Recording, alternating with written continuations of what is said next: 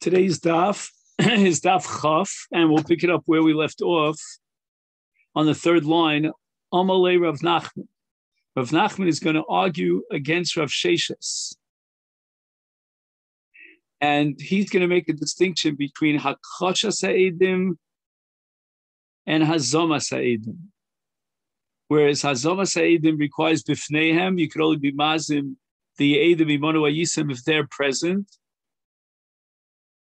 In contrast, Hakchasha Sa'idim, when you contradict the Eidim and you say that, no, this Maisa never happened, that doesn't require Lifneihem. And that's what Rav Nachman is going to derive from a Kal Vachomer. And he says the following: it's impossible to maintain your position that we require Hakchasha Bifneihem. Ilu Avikaman, if the Eidim that are being contradicted, Hamukhashim, would be in front of us, Umakhishin Lahu, and the second pair of Eidim would come and destroy and undermine and disqualify their Eidos by saying Anusim Ketanim Psuli Eidos, Havi Akhasha. Certainly Bezdin would accept the testimony of the Makhishim, who testify that the Eidim who signed on this star were Anusim, etc. V'lo Avi Meshkachinim Bahu.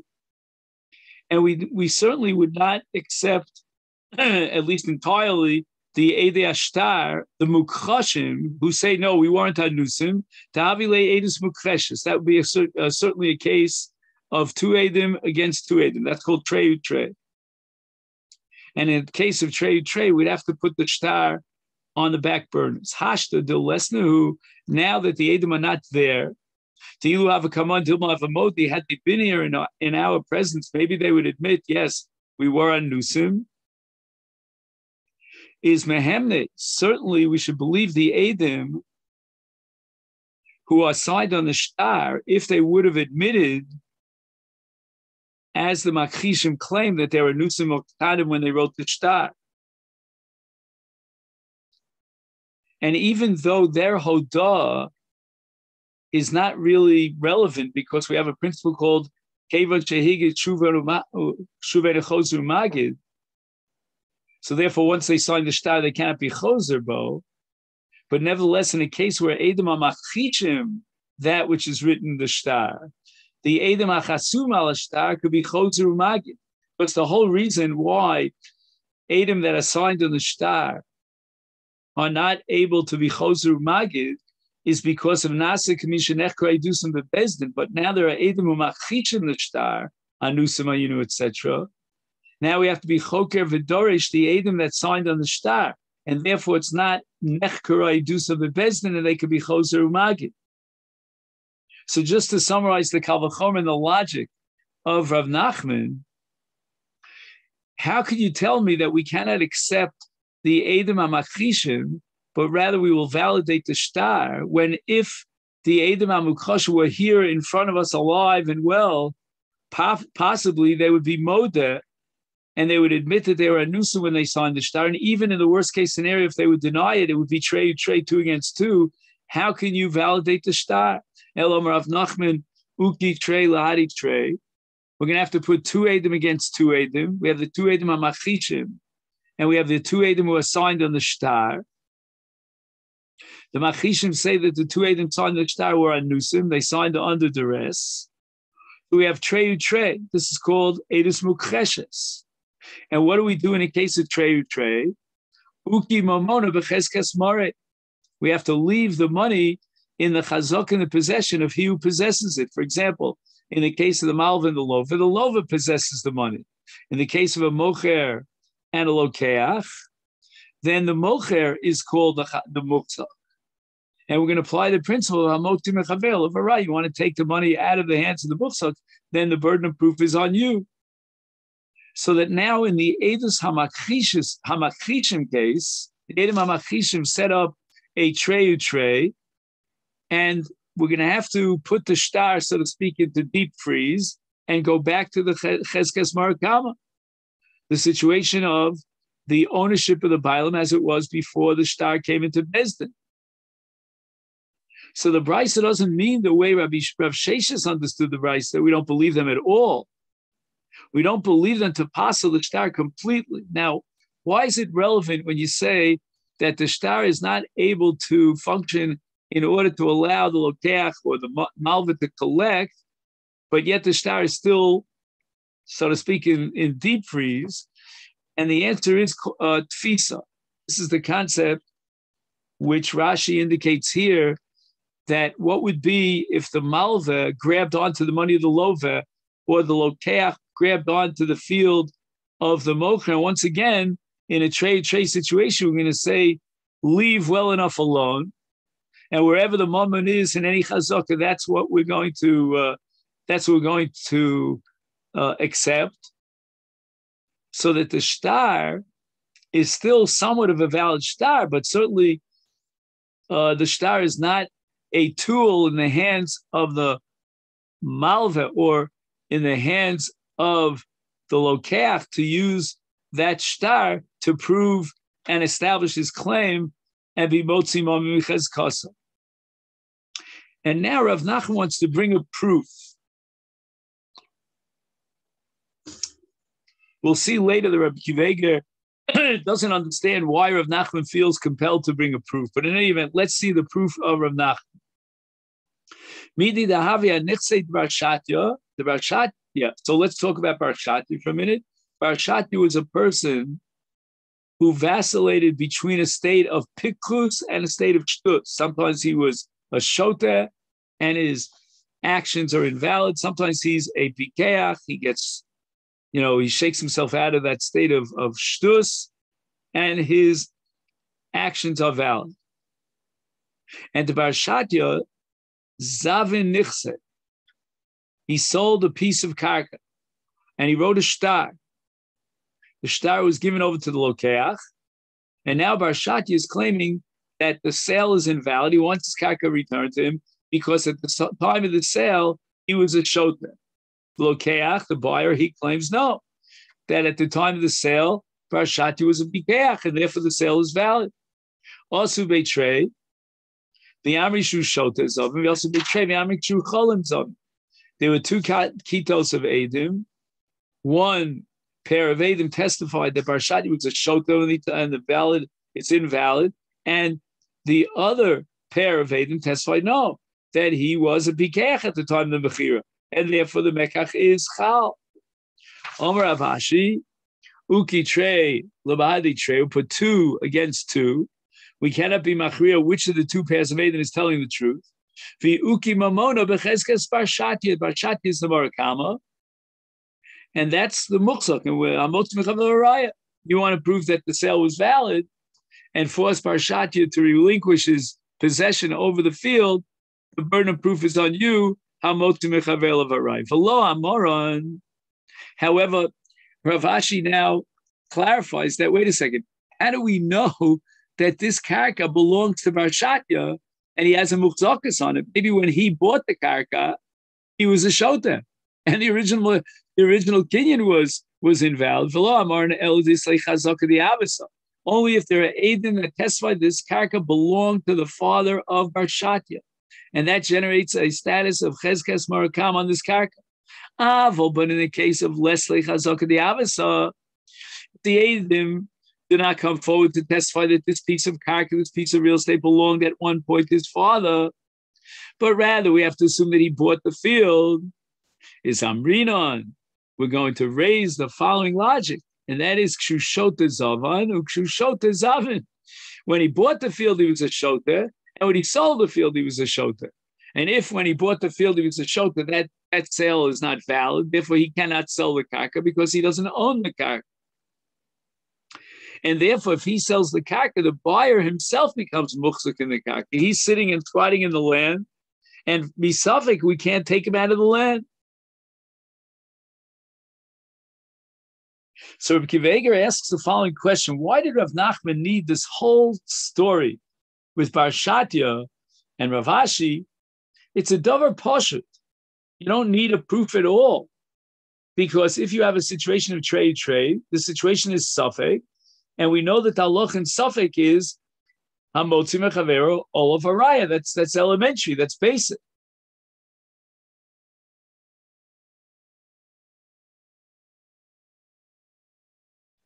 Then he offers a possible suggestion that maybe Rav Nachman wanted to prove from Bar Shatya that in a case of trade, if the Baal Shtar was Tofes, then Ein Motziyim Miyad.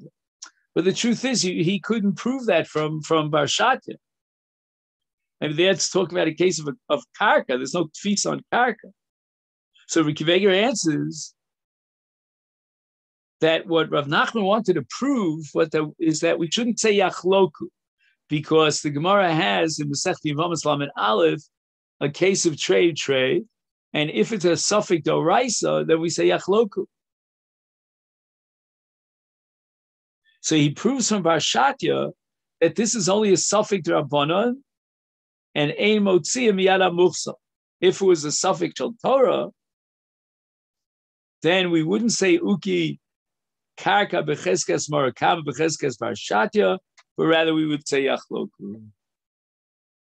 Rabbi Yavo Ein Bezini that say the Bifnei Machish to say them Shlo Bifnei. I want to tell you, Rabbi, I used to teach a series in what I call the Brisker methodology. And I realize now that the Gemara of Rabbi Yavo that we're about to learn is a perfect example of Reb Chaim's breakthrough shita of what we call Tzvei Dinim. Look at Rabbi Yavo. As far as Hazom is concerned, which the Torah says, Vasisam lo kasha zomam, and two Edom testify against the first pair of Edom and Imanu Ayisam, and therefore the first pair of Edom will either have to pay Mammon, or get Malchus, or get Misa. It has to be Bifneim. Why? Because you're coming to be Mechai of the Edom Zomim. Yovo Bal Ashor V'Yoed Al Shora. But in the case of Akasha, the second pair of Edom and Machishim, they're not testifying anything about the first pair of Edom. They're not saying that the first pair of Edom are Psulim, or they lied, they perjured themselves, they weren't there. And then I'm asking Bezdin to punish the first pair of Edom. They're just being made on the Maisa, that the Maisa did not happen the way it was described by the Edom. That's called Akasha. And that could be a Shalom B'fneim, because they're not the Maldover here, the Edom. They're not being judged and being punished. So why do I say this is a perfect example of the Brisker methodology? Because there are Tzvei Dinim, Shtei Bechinot,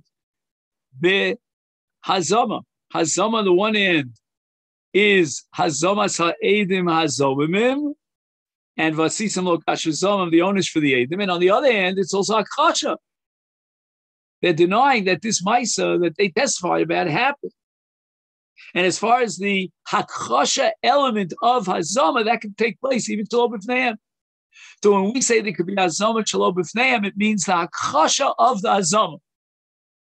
Hazama Shalom B'fneim, Nehid Hazama Lo Havi, but Hakasha Miyahavya. Even though there's no Hazama here, but within the Hazama, there's Hakasha. You know, it's the Edom HaMazimim are saying Imanu Ayisem, and they're being made on the Edom themselves that the Edom are liars, that perjured themselves, but they're also being made them on the Maisa that the original Edom didn't see the Maisa because they were with us in another part. They could have been in New York to see the Maisa when they were with us in Chicago. Omar Mar, Im Yesh Edom Sheksav Yodom Yotzei Makom Acher. Who's that? Oshoy Ksav Yodom Yotzei Makom Acher Michtar Shekaralev Iravuchsak Bezdin Einem Onim. We're going to undermine the Pesha Osar of the original Edi Ashtar when they say Anusim Ayinu.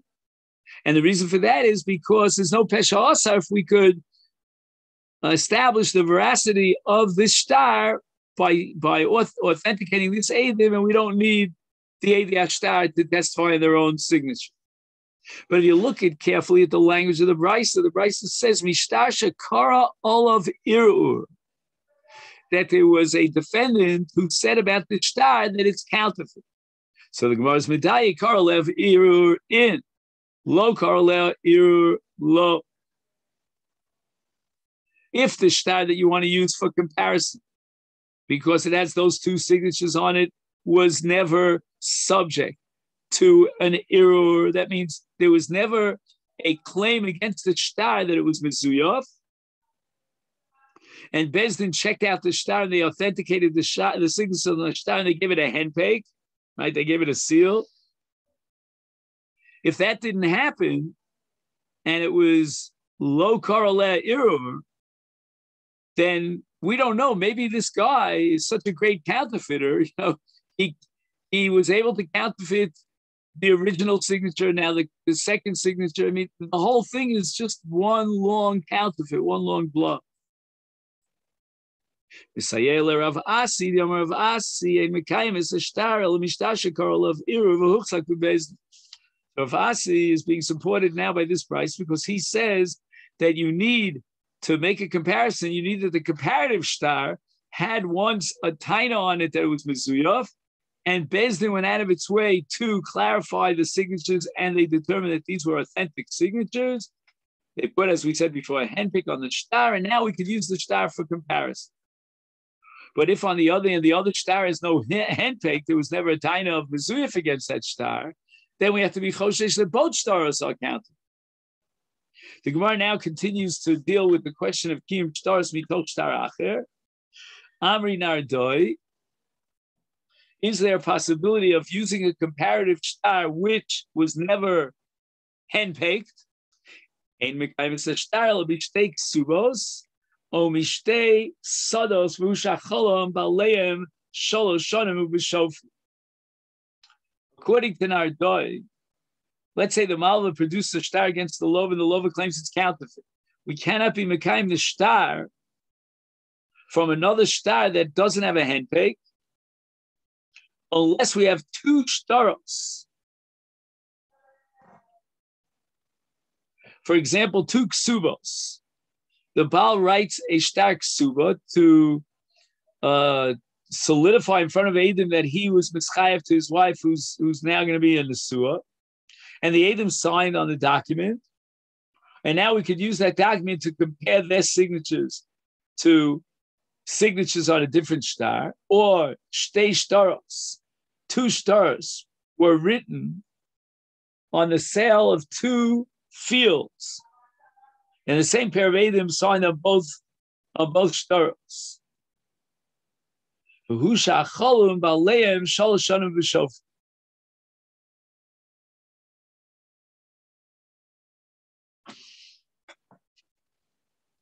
what's happening here in Nardoi? Nardoi's saying is that he pulls out another star with the same pair of Eidim. Let's say it's a ksuba, or it could be a star mecher on a sada. So he has now a comparison between that star and this star. But there was no handpick on the other star. But it doesn't matter. Since the machzik already ate 3 years consecutively from the karka,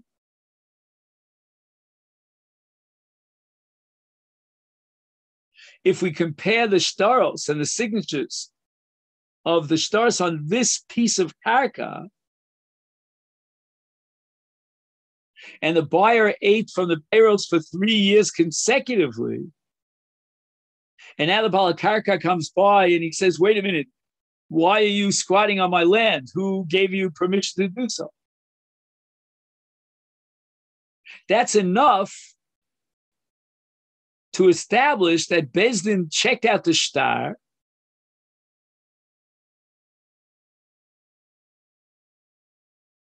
again, it doesn't mean that Bezdin actually checked out the star. There was no handpick on the star. But since the Machzik is a star claiming that he bought the field with this star also has a Cheskes Gimel Shanim, which is a clear-cut proof that it's his, then it's as if we did a handpick on the star. Because the star is going to support his claim, the claim of the defendant, and the fact that we awarded him the karka means that he wasn't lying when he produced the star. The star is really solidifying and proving his claim that I ate this field for 3 years and therefore I have proof of purchase. When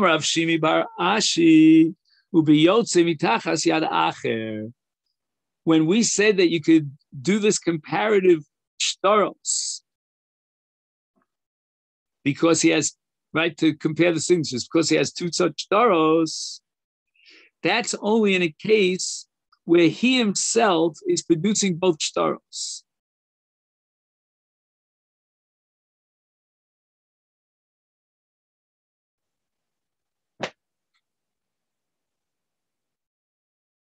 So what does Rav Shimi bar Ashi mean when he says "Ubiyotze mitachas yadach"?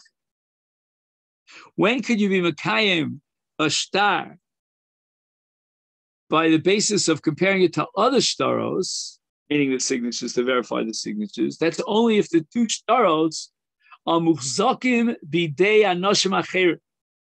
Two different people, says Rav Shimi bar Ashi, are holding on to these two shtaros. Avol biad atzmo lo. If one person is holding on to both shtaros, he's got plenty of time at night, to figure out how to imitate John Hancock, and therefore we're choshesh that maybe it's a shtar mezuyah.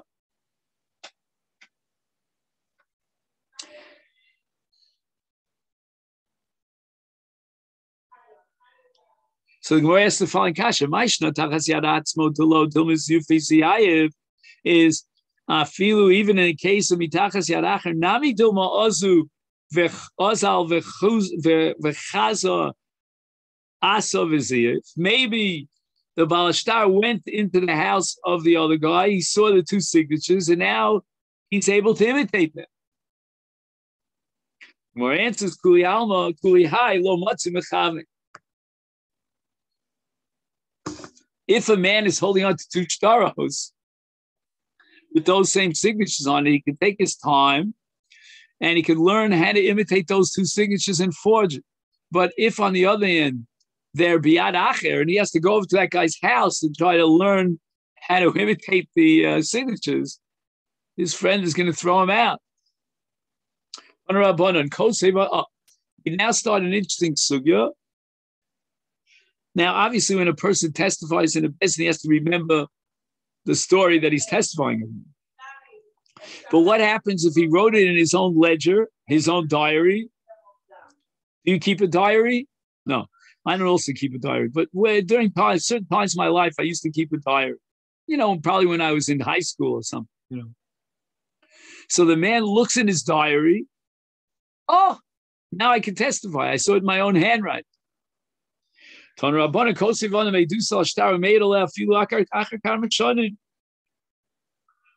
writes down in a diary, a ledger, and many years go by, and he can testify many years later based on looking at his ksav and what he wrote down. If he's testifying just on the basis of what he sees in the shtar, but he really doesn't remember all the details, then that's called mipiyam v'lo mipich sama.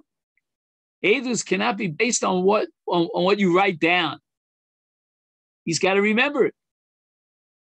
But Rabbi Yochanan Amar afal pi shein zochra me'atzmo, as long as he reads the shtar that's written in his own handwriting, and he reminds himself of the story that happened, then he can testify based on his memory. Every memory needs a device, an encounter, to trigger off that memory. And in this case, he saw his own writings and his own signature, and it triggered off a memory. But now he remembers, and he can testify.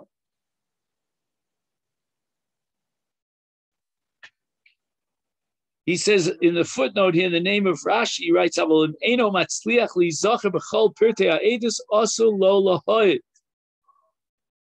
there are many, many different details of the story, critical details. And if he doesn't remember those, he can't testify, because that's again, mipiyam v'lo mipich sama. Amar Rabba Shmami, Amar Rabbi Yochanan, Hani beitrei diyadi sadusa. There are two witnesses that saw Avis. One of them forgot the Avis. Mid karchad lechavre. The other one could remind him. In other words, we're not going to be afraid that since he heard from another guy, the other aide, his co-aide, hey, do you remember how we saw Ruvain barring 1,000? So he's going to be influenced by what he hears from the other guy. No, we're not worried about it. Iboiluhu, but atzmo man. What happens if the Baldin himself reminds him? Can you testify based on the memory that you have that was stimulated by the Baldin? Maybe we should be choshesh that he really doesn't remember the details of his edus, but he's relying on the Baldin.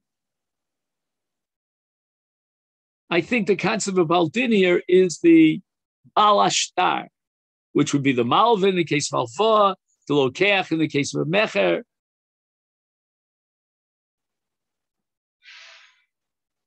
So the Edim met up with Ruvain. We'll call him Ruvain. Ruvain is the Lokeach or the Malveh. And Ruvain says to the Edim, look, do you remember that I lent $1,000 to so-and-so? Oh, yeah, we remember. They really don't remember.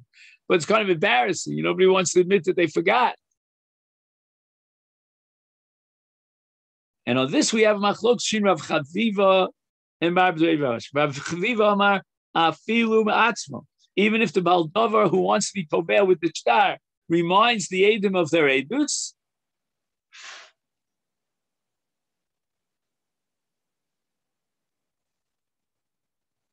okay?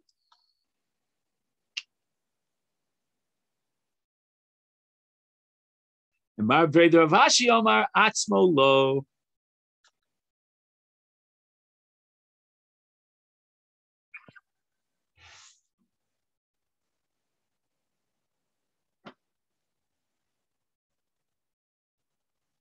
So according to the second opinion,